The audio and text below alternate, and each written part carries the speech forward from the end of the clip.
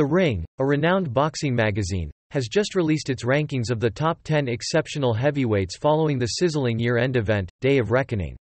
Notably, despite not facing Tyson Fury in this event, Alexander Usyk maintains his stronghold at the number 1 spot.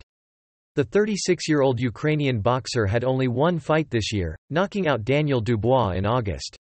This victory allowed Usyk to retain the WBO, WBA, IBO, IBF belts and the Ring's prestigious title. Originally set for a year-end clash, the Fury-Usyk title unification bout has been rescheduled to mid-February 2024. In 2023, Tyson Fury, with just one bout against Ngannou, secured a controversial decision win.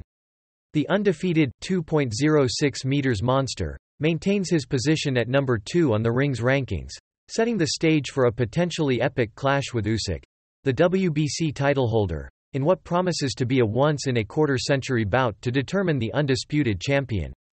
Following Usyk and Fury is the familiar face of former world champion Anthony Joshua, who recently impressed with a technical knockout victory over Otto Wallin at the Day of Reckoning event.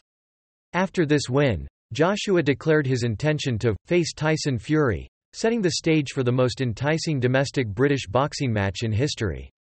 However, a more probable scenario for Joshua might be a promising matchup with Filip Hrgović, the fighter currently ranked 5th by the Ring.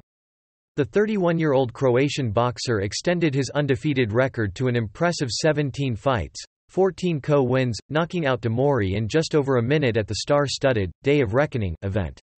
If Hrgović and Joshua step into the ring in the coming year, it could likely be a battle for the prestigious IBF title.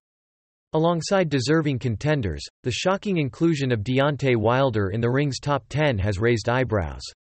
The 38-year-old American seems to have lost everything, from the reputation of the knockout machine, to the former WBC champion, following a comprehensive defeat to Joseph Parker at the Day of Reckoning event.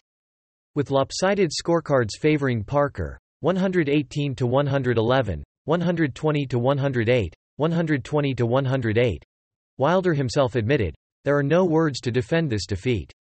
My time has passed a certain phase." Wilder's 9th place out of 10 accurately reflects the current status of the once-feared heavyweight boxer. To add to his woes, some readers even call for him to be removed from the Ring's top 10. No wonder the long-negotiated showdown between Wilder and Joshua, spanning almost 7 years, finally crumbled after the recent Day of Reckoning event. Clearly, Joshua has reasons to ignore and refuse to face Wilder in the ring.